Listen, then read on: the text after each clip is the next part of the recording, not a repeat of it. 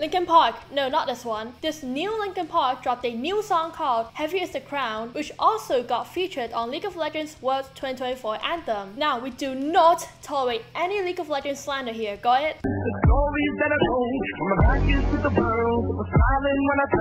I said no slander allowed! Hi, my name's Duffy and we're back with another Modern Metal series. Before we start, they announced that they'll perform in Paris with Sleep Token, then heading to Dallas with Bad Omens, Gene Dawson, and Hellman. This is gonna be one of the greatest shows for people or modern metalheads who enjoy Sleep Token and Bad Omens, and older alternative music fans who enjoys Hellman. I'm more in the old school side of things, but nonetheless, I'm happy for their fame, and I'm happy for them that they are seen everywhere in today's metal community. I'm fine with Sleep Token until the day I hear this song. Especially this part. Being played in my daughter's room. If you know, you know. Sadly, due to copyright, I can't play the whole thing, so I'm gonna put my favorite parts in here. Not gonna lie, it feels like I'm a teacher judging a student's essay. What the heck?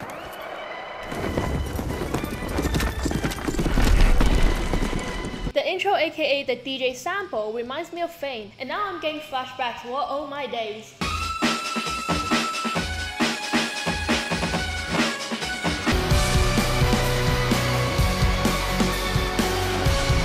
The slow build-up from the sample to guitar then synths is actually pretty nice. Probably because I'm a fan of slow build-ups in songs. Feeling so cold, hold it inside and hope it won't show. I'm saying it's not, but inside I know.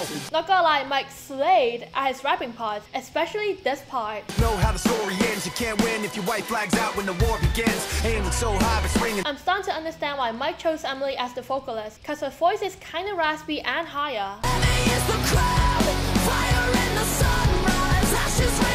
Look, this is the moment where we separate the music from the artist for a moment. I do kinda like how her voice sounds a bit like Chester in this song. This is what you asked for, heavy is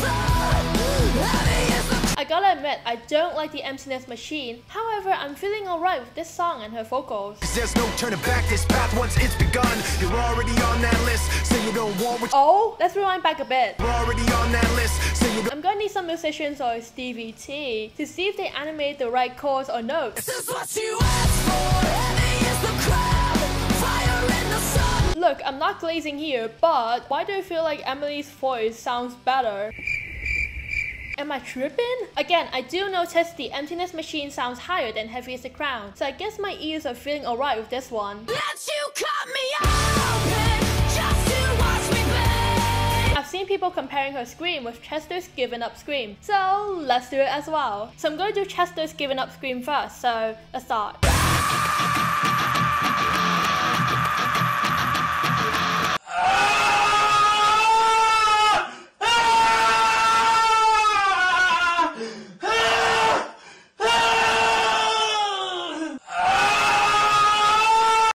Okay, so it's 17 seconds. And now let's do Emily's Heavy is the Crown scream. So, let's go.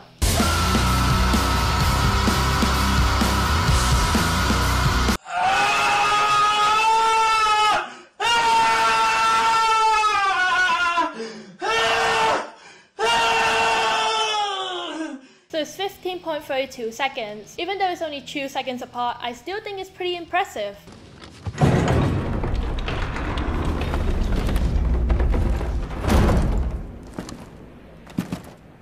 This part's one of my favorites because the way they animated him and his clothes is just...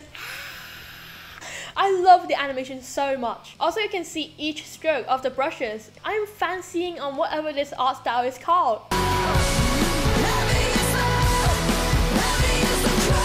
I hate to say it, but I could give this song a score that's higher than 7 from my new metal self.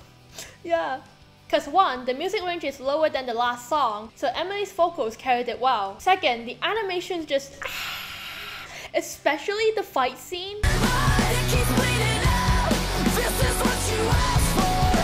And Linkin Park scene where the cold shadow paired with the dim lights from the candles are just chef kiss.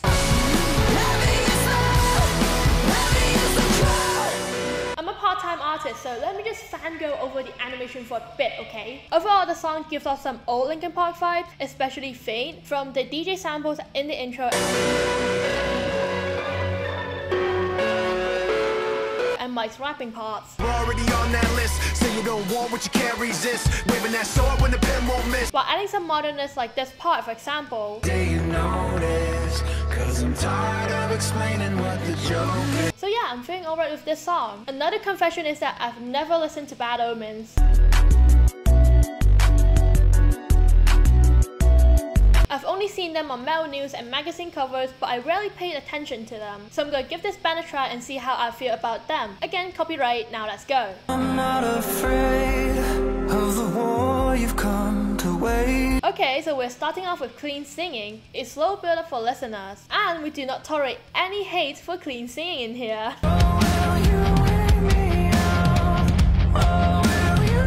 Wait! It's giving 2000s electronicore vibes, like if asking Alexandria Attack Attack or Enter Shikari performed in modern years. The lyrics and vocal progression sounds kinda emo to me, like I don't know, it just sounds emo to me, I don't know. I feel like I could recommend this to my emo friends and emo stuff as well, so they could jam to this while teasing their hair and smudging eyeliner. Hannibal reference! Sorry, I'm a fanable. I don't know why, but this part gives off 2010s vibe. Like, I can't explain to you, but it just sounds like something that's from the 2010s.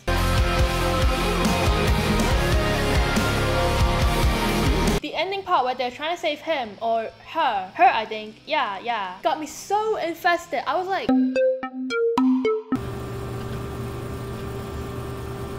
And it ends with him being back on his seat. I do feel like there's a meaning or a concept behind this MV. My guess is that he's on the chair programming something so he could relive in the past, and we see him and his girlfriend being all lovely. Then arguments started happening until one day a burglar came in and shot her in the throat, which I guess triggered his emotion and caused the system to malfunction. Bars. Hence why she started acting like a supernatural, cause system error which caused her to tweak. However, I do need more understanding on the ending part where they're saving someone, so if you're a Bad Omen fan, comment down below so I could know more about the lore. Overall, it gives off electronicore vibes but with a modern twist, slightly less usage of electronic elements compared to older bands that I mentioned before, but more 2010s music elements or vibes being put into. And I low-key do like how emo or addicting the chorus part sounds. So yeah, they might be the new era of electronicore. What do you think? Thank you guys so much for watching this video. Comment down your thoughts on Linkin Park and League of Legends' new collaboration song and Bad Omen. Are you a fan of it, or are you gonna stick back to some underground scenes? I could wait for you at the bottom. Don't forget to like and subscribe, and I will see you guys in the next video. Bye bye!